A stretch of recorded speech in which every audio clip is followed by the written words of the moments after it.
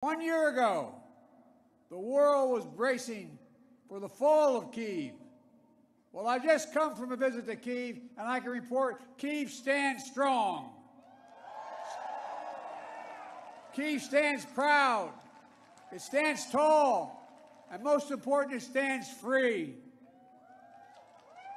When President Putin ordered his tanks to roll into Ukraine, he thought we would roll over. He was wrong. The Ukrainian people are too brave.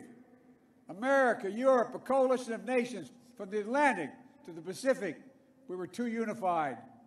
Democracy was too strong. Instead of an easy victory he perceived and predicted, Putin left with burnt-out tanks and Russia's forces in disarray.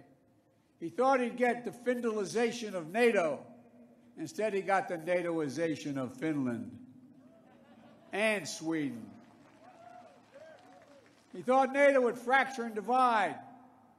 Instead, NATO is more united and more unified than ever before. He thought he could weaponize energy to crack your resolve, Europe's resolve.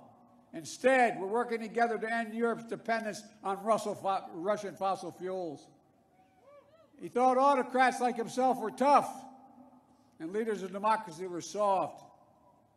And then he met the iron will of America and the nations everywhere that refused to accept the world governed by fear and force. He found himself at war with a nation led by a man whose courage would be forged in fire and steel, President Zelensky. President Putin is confronted with something today that he didn't think was possible a year ago.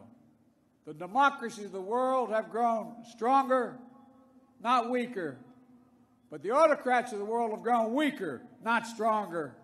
A dictator bent on rebuilding an empire will never be able to ease the people's love of liberty. Brutality will never grind down the will of the free. And Ukraine will never be a victory for Russia. Never.